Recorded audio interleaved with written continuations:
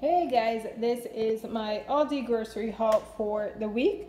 As you guys know, I lost a lot of frozen food, so I've tried to restock on a little bit of that. And then I didn't really need too much for food this week. I have some chicken that I got at Walmart, and so I am marinating that for barbecue chicken. And then I have couscous in the pantry, so I'm going to have that with some frozen vegetables. So I did get 3 of these steamed frozen vegetables. The total I spent was $42, $42.26, but some of this is household and going to go into the moving fund for stuff for the new apartment. So starting over here is corn chips. These are 3 points. I love these. I'm known for having chips and salsa at work. So I got that in medium salsa, which is 0 points. I just finished a Parmesan cheese, and you can never run out of Parmesan cheese. Once you finish one, you have to have one ready in the pantry, ready to go. And this is 1 teaspoon, or tablespoon is 1 point. Frozen veggies, like I said, these are 0 points. Honey Nut Crispy Oats, these are 4 points.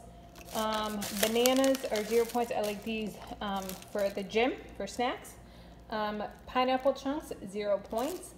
And then my graham crackers. And the cat's trying to get out. Graham crackers and the Cool Whip. These are for my ice cream sandwiches.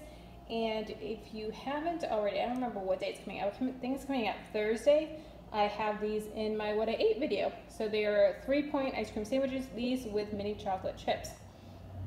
And then some cherries. These look so delicious, and I had them a couple weeks ago. So I'm excited to try them again. All right, now for household items.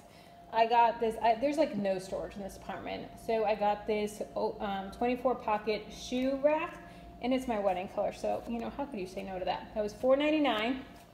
I got a laundry basket, which is always a necessity. That was $4.99 as well. And then I got this cool mop, which I've been needing. It's one of those spray mops. So it has this tank here. Then you put the soap in, it's refillable. And then it has a pad at the bottom, and you can just take that off and throw it in the laundry. So that was $22 for the household items and $19 for the grocery haul, which is not bad at all. So let me know what you guys are eating this week, and I will talk to you later. Bye.